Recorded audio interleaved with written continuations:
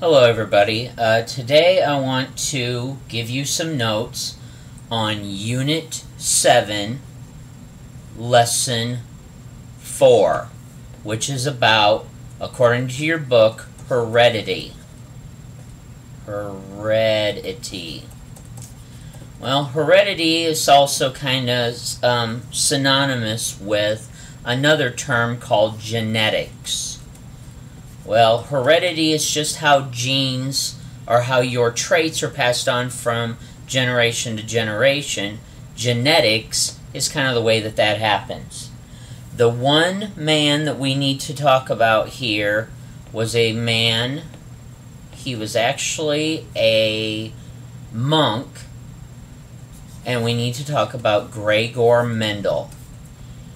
You can read about him in your textbook, but he was a monk, and he devoted his life to the study of what he found to be a very odd thing that he noticed in his garden. He grew peas, as what we would eat as green peas. He raised them, but he noticed that some weird things happened. So what he really noticed was, and now here's the great thing about having some color, he noticed that if he had a yellow pea, and then if he had a green pea.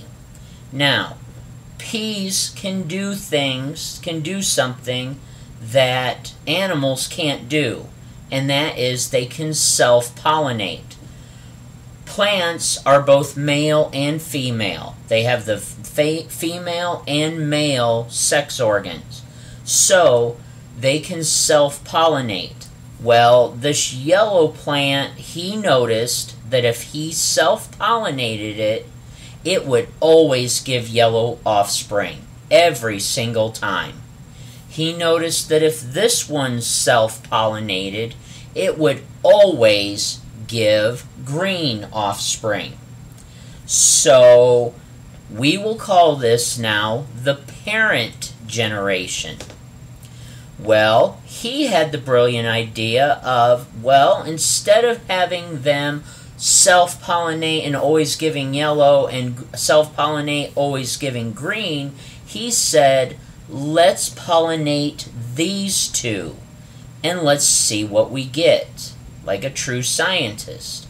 He kind of feared that they would all be maybe a yellowish green. But he had never seen yellowish green, so he did a controlled experiment. And what he found that every single one was yellow. He thought that was kind of odd. Well, today we call this the first generation, or the F1 generation.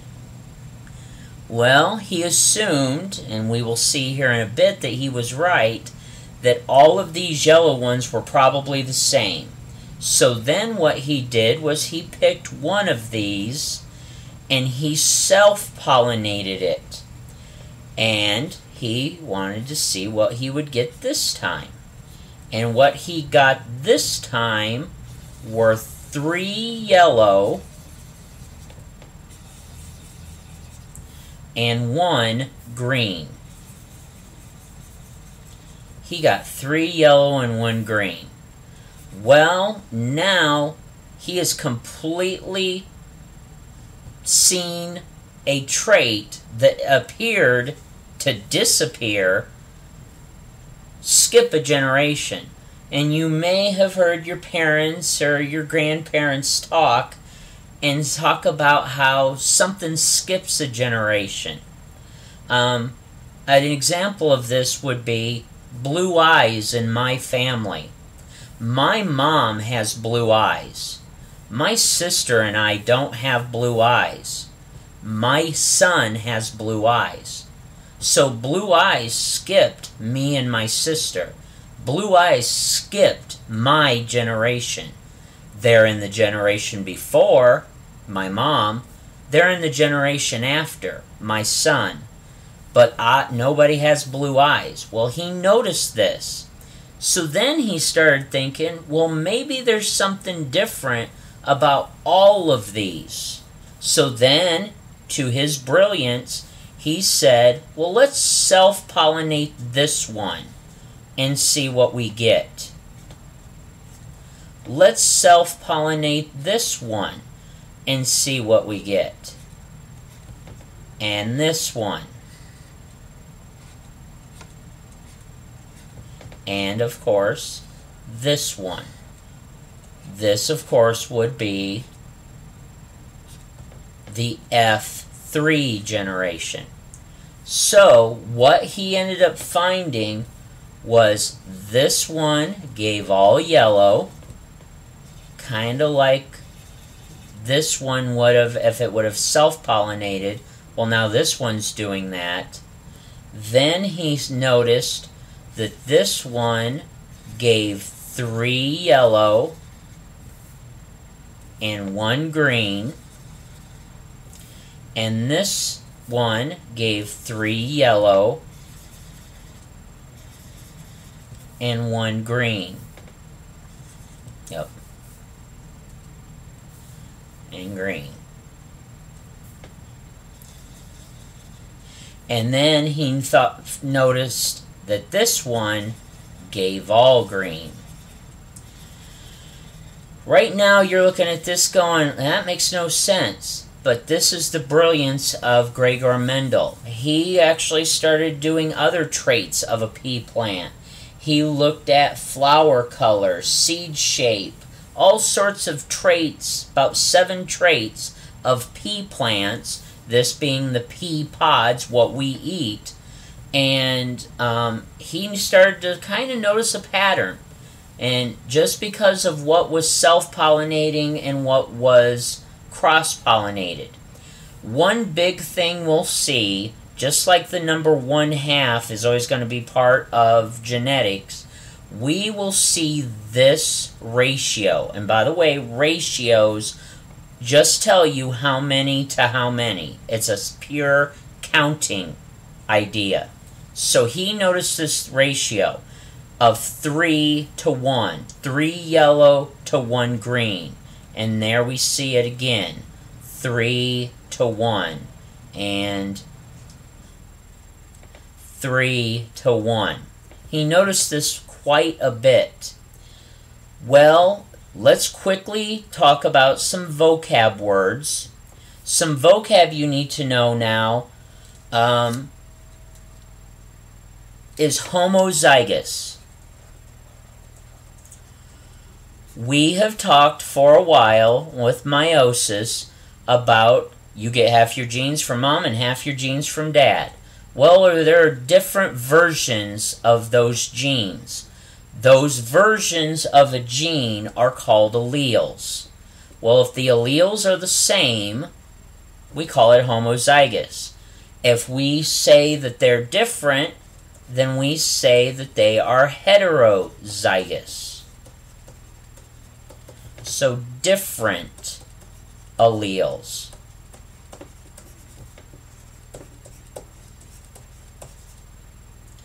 Well, a couple other words. Phenotype is what you actually see.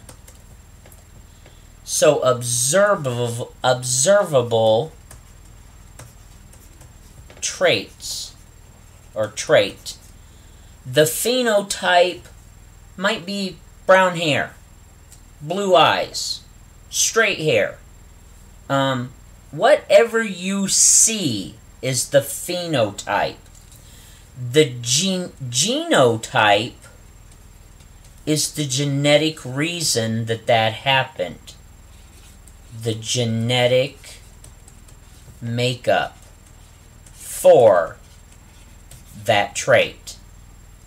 So, let's look quickly at some alleles and genotypes and phenotypes, and we can start seeing why Mendel saw what he did.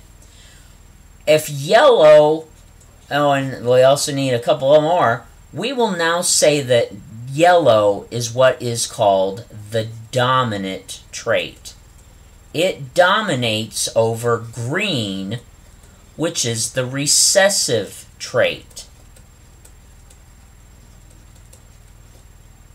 So, and we will always use the letter Y to show this. So for this, what we're about to do, capital Y is the dominant trait, little y is the recessive trait. So, what we will do is, we will show what Mendel saw, but now we have a genetic reason. If we have something that is big Y, it is yellow. If we have something that's big Y, it's still yellow. It's not yellowish green, it's still yellow because the big Y dominates over the little y. The only way to get two little y's, that's going to make it green. So yellow and green are the phenotypes. Big Y, little y, little y, little y are the genotypes, which are made up of two alleles. And then what we call this one is homozygous dominant, this one is heterozygous, and this one is homozygous recessive. So, building up to it, but now let's actually show what Mendel saw. We said 2 slides ago that he had a pure yellow one, that if it self-pollinated, it always gave yellow. Well, now we see why. It always was passing on that capital Y. And then he crossed it with one that always gave green. Well, now we see why this one always was green, because that's the only allele it passed on. And it always gave little y, little y. So what happened when he crossed them and he saw all yellow? What happened there was he got big Y, little y. And when he got big Y, little y in all of them, they were all yellow. So then when he self-pollinated this one to get 4, what he then saw was big Y, big Y, big Y, little y, big Y, little y, little y, little y. Which explains now why we see that 3-to-1 ratio of yellow, yellow, yellow, green. So then, when he self-pollinated this one, he got all yellow, because they were all big Y's. When he self-pollinated these two, we see that 3-to-1 ratio again of big Y, big Y, big Y, little y, big Y, little y, little y, little y. And then duplicate that again, because that's what happened here. Big Y, big Y, big Y, little y, big Y, little y, little y, little y. And then when he did this one, all it could do was pass on little y's. Now, and we saw all green.